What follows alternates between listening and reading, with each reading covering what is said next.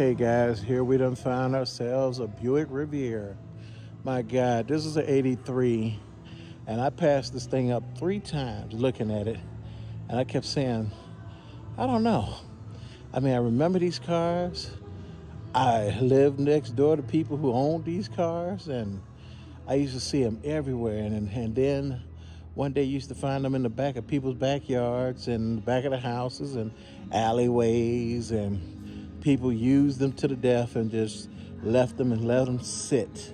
It's rare that you find one that is this clean. And this Riviera is beautiful. It has this burgundy paint with the white Landau top, and I mean, it's chrome on here. And you don't find something this clean just sitting anywhere. And guess what? I think this thing is very low mileage. But looking at the back end here, and looking at this chrome bumper, checking out this car all the way around, this is very beautiful. This is what you want to find when you find a nice Buick. Something that was well taken care of and meant to last the test of time.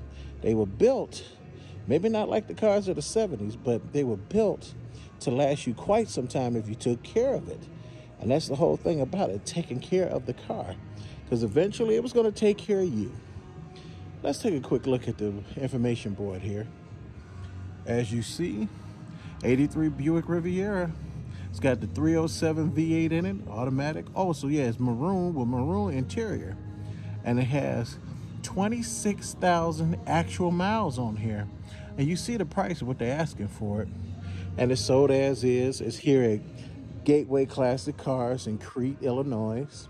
But we're going to do a full video on this thing. And this thing is such a gem.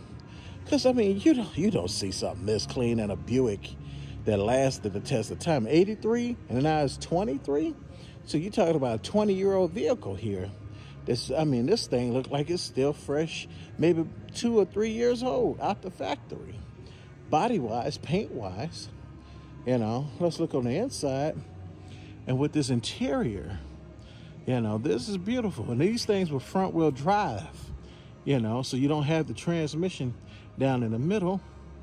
And so these things were great for all year round driving, man. With the luxury, the air conditioning. I mean, look at the wood grain on the dash and the glove compartment. The dash is really nice, burgundy color. Looking back at these seats, even the headliner. As you can see, the headliner is intact.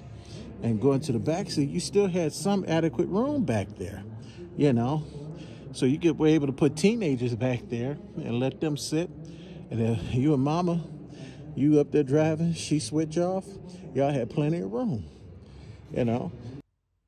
Yeah, when I think about it, these Buicks, the Oldsmobile Tornados, and the Cadillac Eldorados, my God, these were some beautiful cars, man, when you look at them. I mean, they had elegance. Maybe the Oldsmobile was a little bit rougher. It was sturdier looking, but yet it still had its comfort and its luxury. That's why I couldn't pass up on this Buick. I mean, this thing was so beautiful. As we go in and look in through the driver's side window, you look at the back seat, you had room and you had the main thing, comfort for those riding in the back, as well as the driver's seat, comfort. That's what Buick was high on, luxury and comfort.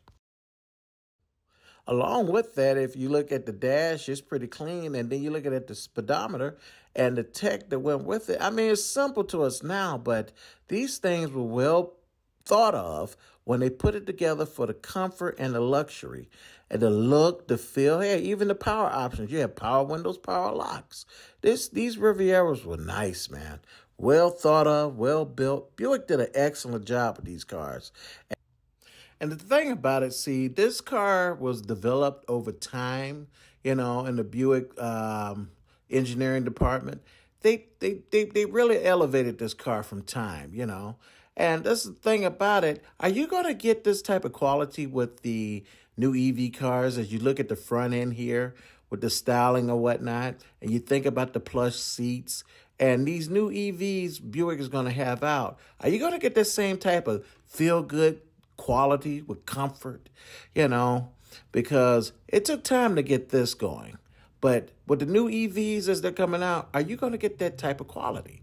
You know, from A to Z, all of it. These things were well built. I said it before, I'll say it again. But they were top quality for an affordable car. Now you got to pay big money to get an EV. So when you think about it and you're in the market for one, think about the Buick Riviera. Later.